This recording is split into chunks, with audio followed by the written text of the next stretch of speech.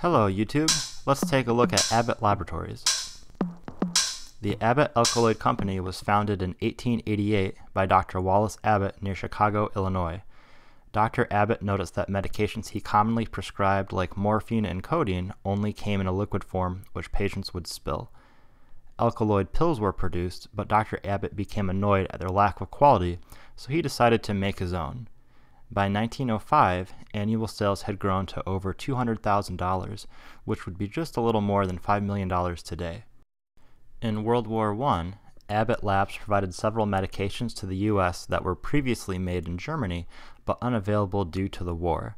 After World War I, Abbott Labs changed its focus towards antibiotic medications with erythromycin, which was its primary source of revenue. Antibiotic innovations were progressing more slowly, so in 1964, Abbott purchased the manufacturers of Similac baby formula from M&R Dietetic Labs in Columbus, Ohio. Abbott entered the commercial market with Preem's non-dairy creamer, Glad Hands rubber gloves, and Faultless golf balls. Abbott did encounter a few hiccups, however.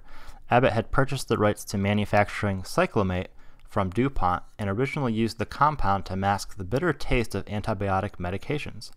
Looking for a wider application, Abbott used cyclamate as an artificial sweetener. Unfortunately, the FDA concluded cyclamate causes bladder cancer and the medication was recalled.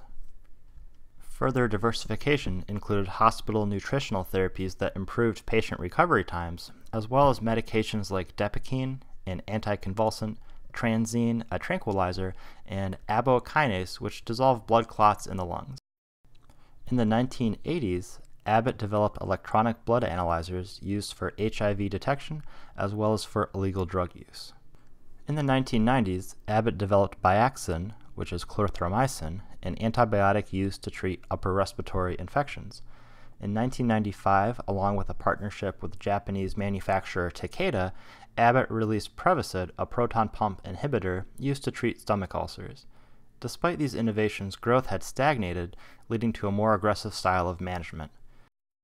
Abbott began acquiring companies such as Medisense, a diabetic blood testing company, and Murex, involved in producing diagnostic products. Of these acquisitions, however, the biggest was the pharmaceutical arm of the German company BASF in 2001. Additional consumer brands which are well recognized include Pediasure and Pedialyte, which helps with dehydration especially in children, EAS, which produces creatine nutritional supplements, bet you hadn't thought of Brady Quinn in a while, Ensure nutritional shakes, and Glucerna diabetic nutritional shakes. Abbott Labs have also won awards such as Top 20 Employers by the journal Science, as well as listed as a Top 10 company for women by Working Mother magazine. Abbott has seen generally consistent growth over the past 30 years and receives a positive outlook from analysts. Abbott has been offering dividend payments for over 30 years and most recently offers a 1.79% dividend yield.